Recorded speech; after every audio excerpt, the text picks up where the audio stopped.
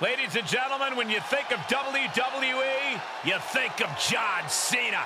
Loved by many, resented by some, but respected by all. The following contest is scheduled for one fall.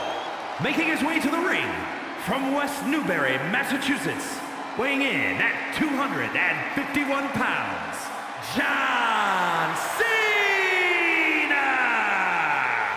John Cena is a man who's always practiced what he preached. He embodies never give up and hustle, loyalty, respect. Now, even his detractors have to admit Cena's dedication. He never gives anything less than his very best.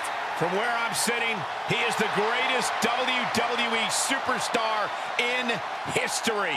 Cena is a superstar in every sense of the word. In fact, he was referred to by Mr. McMahon as the Babe Ruth of WWE.